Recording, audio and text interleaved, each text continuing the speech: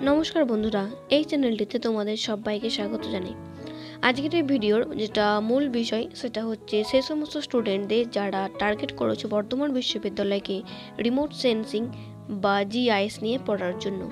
তো বর্ধমান বিশ্ববিদ্যালয়ে যদিও এই ডিগ্রিটার নামকরণ করা হয়েছে জিওস্পেশিয়াল সায়েন্স, এবং আজকে এই ভিডিওতে আমরা দেখব যে তোমাদের জিওস্পেশিয়াল সায়েন্সের ইনটেক ক্যাপাসিটি কত রয়েছে এবং তার সঙ্গে তোমাদের কি কি এলিজিবল ক্রাইটেরিয়া দরকার অনার্সের জন্য, এবং তার সঙ্গে তোমাদের খরচা কীরকম 2 বছরের কোর্সটাতে, আর কি কি অপরচুনিটিস বা কি কি তোমাদের সুযোগ রয়েছে ইন ফিউচারে, তোমরা কোন কোন ফিল্ডে কাজ করতে পারবে ইত্যাদি সমস্ত কিন্তু বিষয় নিয়ে আমরা কিন্তু আলোচনা করব। সুতরাং যারা জিওস্পেশিয়াল সায়েন্স নিয়ে ইন্টারেস্ট রয়েছে মাস্টার ডিগ্রি করার জন্য, তোমরা এই ভিডিওটা কিন্তু দেখতে পারো, এবং যদি ভালো লেগে থাকে অবশ্যই কিন্তু তাহলে বন্ধুদের সঙ্গে শেয়ার করে দিও যারা চাইছে বর্ধমান বিশ্ববিদ্যালয় থেকে মাস্টার ডিগ্রি করবে জিওস্পেশিয়াল সায়েন্স নিয়ে।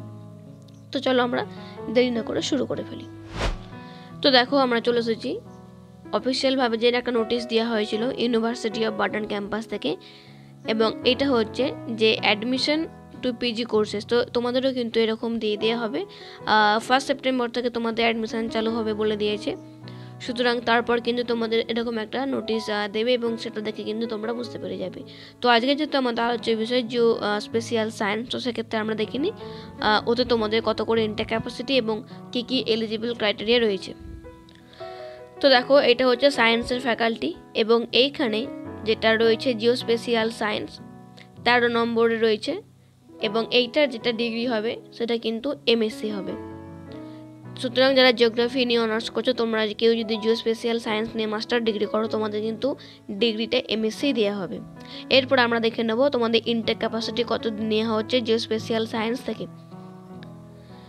তো এইখানে জিওস্পেশিয়াল সায়েন্সের যে ইনটেক ক্যাপাসিটিটা নেওয়া হয়েছে এখানে 100%, এখানে দেখতে পাচ্ছ 100%। তার মানে কি এইখানে কিন্তু 80-20 রেশিও হবে না। সুতরাং যারা বর্ধমান ইউনিভার্সিটির স্টুডেন্ট রয়েছে তারাই কিন্তু একমাত্র বর্ধমান ইউনিভার্সিটিতে অ্যাপ্লাই করতে পারবে। আদার্স ইউনিভার্সিটির কোনো স্টুডেন্ট কিন্তু এই বর্ধমান ইউনিভার্সিটিতে জিওস্পেশিয়াল সায়েন্সের জন্য কিন্তু অ্যাপ্লাই করতে পারবে না। এরপর আমরা আসি কতজন তোমরা ভর্তি হতে পারবে। এইখানে কিন্তু ইউনিভার্সিটি থেকে 21 জনকে মোট নেওয়া হবে। এটা কিন্তু তোমরা নোট করে রাখো যে তোমরা যে কোনো ডিপার্টমেন্টে থাকো না কেন, কেউ যদি জিওস্পেশিয়াল সায়েন্সের জন্য অ্যাপ্লাই করো, মোট 21 জনকে কিন্তু নেওয়া হবে। এরপর আমরা দেখিনি 21 জনের মধ্যে কাস্টের একটা মানে ভাগ করে দিয়েছে। যেমন ধরো এখানে যে জেনারেল কাস্ট রয়েছে, তো তাদের জন্য কিন্তু রয়েছে 10টা।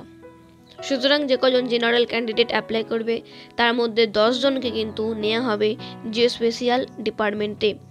আচ্ছা, এসটি থেকে নেওয়া হবে কিন্তু 6 জনকে, এসটি থেকে নেওয়া হবে কিন্তু 2 জনকে, আর তার সঙ্গে OBC A R OBC B নেওয়া হবে 3 জন আর 2 জন। সুতরাং তাহলে 10 জন নেওয়া হচ্ছে জেনারেল ক্যান্ডিডেট, 6 জন নেওয়া হচ্ছে এসসি মানে শিডিউল কাস্ট, 2 জন নেওয়া হচ্ছে শিডিউল ট্রাইবস থেকে, 3 জন নেওয়া হচ্ছে ওবিসি এ, 2 জন নেওয়া হচ্ছে ওবিসি বি, আর এইখানে যেটা 1 জন রয়েছে এটা হচ্ছে ডিএ জেনারেল থেকে 1 জন, আর এসপি মানে পোর্টস ক্যাটাগরি থেকে কেউ যদি থাকো তখন কিন্তু তাকেও 1 জন নেওয়া হবে। সুতরাং এখানে ইনটেক ক্যাপাসিটি কিন্তু খুবই কম দেখতে পাচ্ছ, এখানে মোট কিন্তু 21 জনকে নেওয়া হবে টোটাল কাস্ট মিলিয়ে। এরপর আমরা দেখে নেব eligible criteria for admission PG course of studies in different subject.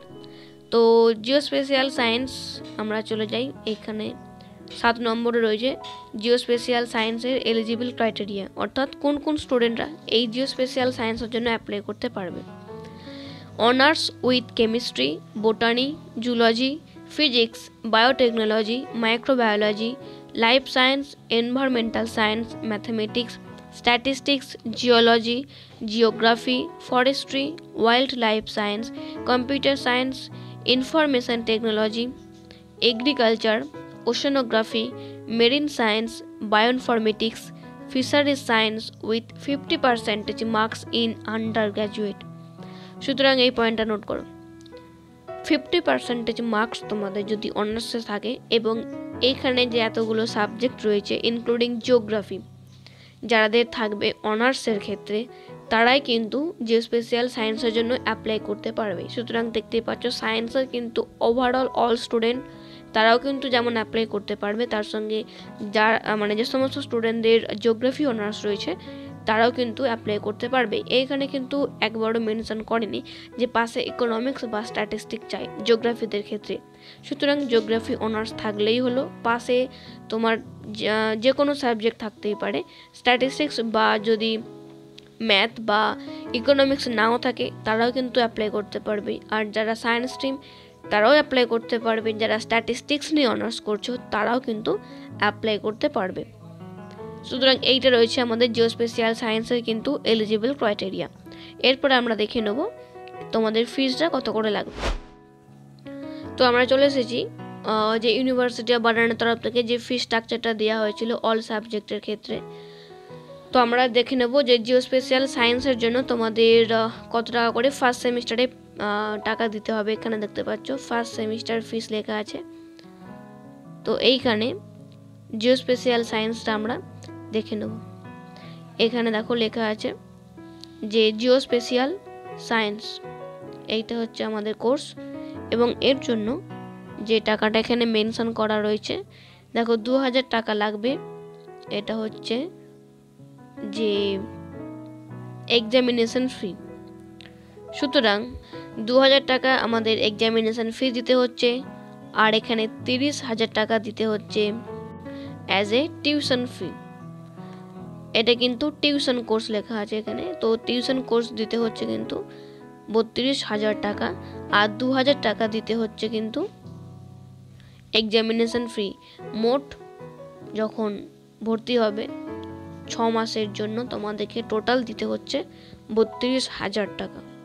দেখতে পাচ্ছ এখানে লেখা আছে 32,000 রুপিস। তো এটা তোমাদেরকে কিন্তু ওয়ান টাইম পেড করতে হবে অনলি ফর জিওস্পেশিয়াল সায়েন্স। এরপর আমরা যদি সেকেন্ড সেমিস্টারের ফিসটা দেখি, এইটা হচ্ছে সেকেন্ড সেমিস্টার ফিজের লিস্ট। তো আমরা ডাইরেক্টলি চলে যাই জিওস্পেশিয়াল সায়েন্সে। তো এখানেও 2000 টাকা কিন্তু দিতে হচ্ছে ফর এক্সামিনেশন ফি, আর তার সঙ্গে টিউশন ফি রয়েছে 30,000 টাকা। সুতরাং ফার্স্ট সেমে যেরকম ছিল সেকেন্ড সেমও কিন্তু ঠিক সেই রকমই রয়েছে, টোটাল 32,000 রুপিস। আচ্ছা, থার্ড সেমিস্টারে আমরা যদি দেখি, থার্ড সেমিস্টার বা সেকেন্ড ইয়ারের ক্ষেত্রে এখানেও কিন্তু রয়েছে জিওস্পেশিয়াল সায়েন্সের জন্য 2000 টাকা এক্সামিনেশন ফি এবং 30,000 টাকা রয়েছে টিউশন ফি, নিয়ে টোটাল হচ্ছে 32। সুতরাং প্রত্যেকবারে কিন্তু 32 করে নিচ্ছে।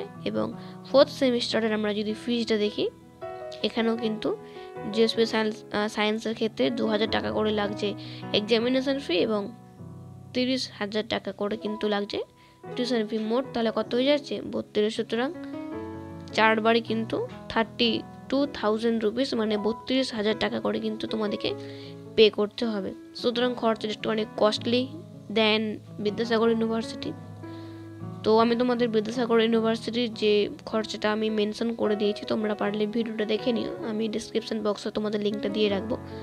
আর যারা বর্ধমান ইউনিভার্সিটির স্টুডেন্ট রয়েছে, তোমরা যদি এখান থেকে করো তো তোমরা ফুল 100% পাবে। এখানে 80-20 কিন্তু কোনো রেশিওর ব্যাপার নেই। সুতরাং এখানে ইনটেক ক্যাপাসিটি একটু অল্প রয়েছে, তো জেনারেলদের জন্য মাত্র 10টা রয়েছে, মোট এখানে 21টা মতো রয়েছে তোমরা দেখতে পেলে।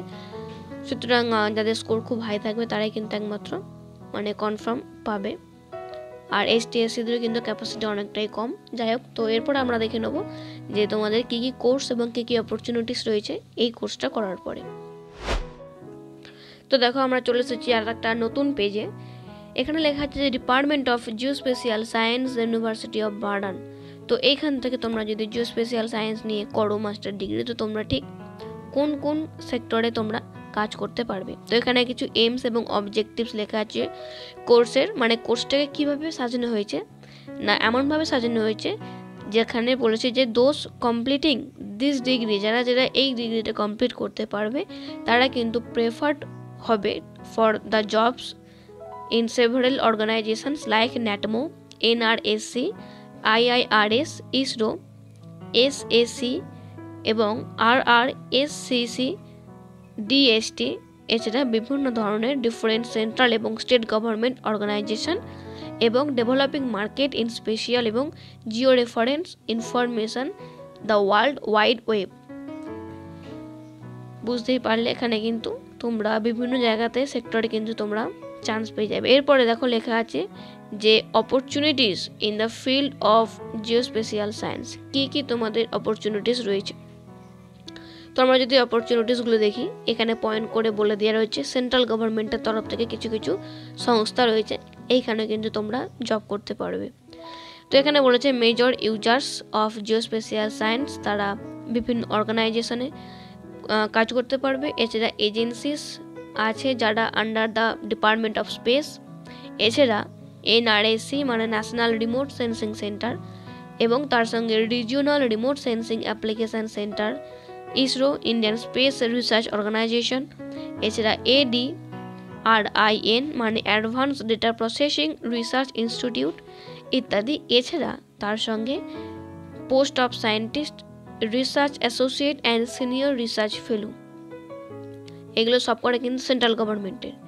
আর তার সঙ্গে কিছু রয়েছে যেমন Indian agriculture research institute new দিল্লিতে যেটা রয়েছে, এবং ICAR Indian council of agriculture research, এইখানে স্যাটেলাইট বেসড কিছু ইমেজ রয়েছে সেইগুলো অ্যানালাইসিস করার জন্য, এবং তার সঙ্গে India central ground water board এবং DTRL যেটা নিউ দিল্লিতে রয়েছে, ডিফেন্স টেরাইন রিসার্চ ল্যাবরেটরি, এছাড়া AMD মানে atomic mineral division, geological survey of India এবং national bureau of soil survey and land use planning, survey of India, NATMO national Atlas and thematic organisation, department of science and technology DST এবং তার সঙ্গে planning sell of India, এছাড়া for the post of scientist এবং research scholar. এতগুলো পোস্টে কিন্তু তোমরা job করতে পারবে আন্ডার সেন্ট্রাল গভর্নমেন্ট। এবং তার সঙ্গে কিছু ল্যাবরেটরিজ রয়েছে ইউজি স্পন্সর, কিছু কিছু ইউনিভার্সিটি যেখানে রিমোট সেন্সিংয়ের ল্যাবরেটরি টিচার নেওয়া হয় বা গেস্ট টিচার কিন্তু নেওয়া হয়। এছাড়া তার সঙ্গে কোম্পানিজ কিছু রয়েছে যারা GIS এর সঙ্গে এঙ্গেজ রয়েছে ইন অ্যাপ্লিকেশান স্টাডিজ। অনেক সেক্টর আছে কিন্তু বুঝতে পারছো, তোমরা যদি এখান থেকে মানে পড়ো জিওস্পেশিয়াল সায়েন্স নিয়ে, তোমরা কিন্তু এতগুলো ডিপার্টমেন্টে তোমরা কিন্তু জবের অপশন পাবে। এখান থেকে কিন্তু প্রত্যেক বছর রিক্রুটমেন্ট নেওয়া হয়। এর জন্য আমি তোমাদের আরও ভিডিও দিয়েছি, আমি ডিসক্রিপশান লিঙ্কে তোমাদের সেগুলো দিয়ে দিচ্ছি, তোমরা সেখান থেকে কিন্তু দেখতে পারবে যে তোমাদের কোন কোন সেক্টর থেকে কীরকম ধরনের বিগত 22 সালে বা 21 সালে রিক্রুটমেন্ট নোটিশ দিয়েছিল। তো এরপর আমরা দেখব স্টেট গভর্নমেন্ট থেকে কীরকম ধরনের রিক্রুটমেন্ট নেওয়া হয়। বলছে যে every state has a department of speech of its various application centre like regional remote sensing centre, কলকাতাতে রয়েছে, দেরাদুনে রয়েছে, যোধপুর, নাগপুর এবং ব্যাঙ্গালোর স্টেট, এবং তার সঙ্গে remote sensing application centre, geospatial science post graduate এবং তার সঙ্গে কিছু PhD হোল্ডার রয়েছে, scientist, junior scientist, project coordinator, project scientist, scientific অথবা টেকনিক্যাল অ্যাসিস্ট্যান্ট, GIS প্রোগ্রামার এবং রিসার্চ স্কলার। এতগুলো কিন্তু তোমাদের পোস্ট রয়েছে এবং এগুলো কিন্তু রিক্রুটমেন্ট নোটিশ বের হয়, আমি দিয়ে দেবো তোমাদের যদি এর পরবর্তী যখন হবে। তো আজকে ভিডিওটা এখানে শেষ করছি, পরের ভিডিওতে আমরা আরও অন্যান্য সাবজেক্টগুলো নিয়ে আলোচনা করব, তার কত ইনটেক ক্যাপাসিটি দেখব এবং তার কত খরচা বা তার কি কি এলিজিবল ক্রাইটেরিয়া কিন্তু আমরা দেখব। সুতরাং তোমাদের যদি তোমাদের নিজস্ব কোনো সাবজেক্ট থাকে, তোমরা যদি সেই সাবজেক্টটার ডিটেলস চাও বর্ধমান ইউনিভার্সিটির ক্ষেত্রে, তো তোমরা কিন্তু অবশ্যই সেটা কমেন্ট বক্সে কমেন্ট করে দিতে পারো। ভিডিওটি দেখার জন্য অসংখ্য ধন্যবাদ। যদি ভালো লেগে থাকে অবশ্যই সাবস্ক্রাইব করে দিও এবং বন্ধুদের সঙ্গে শেয়ার করে দিও। Thank you.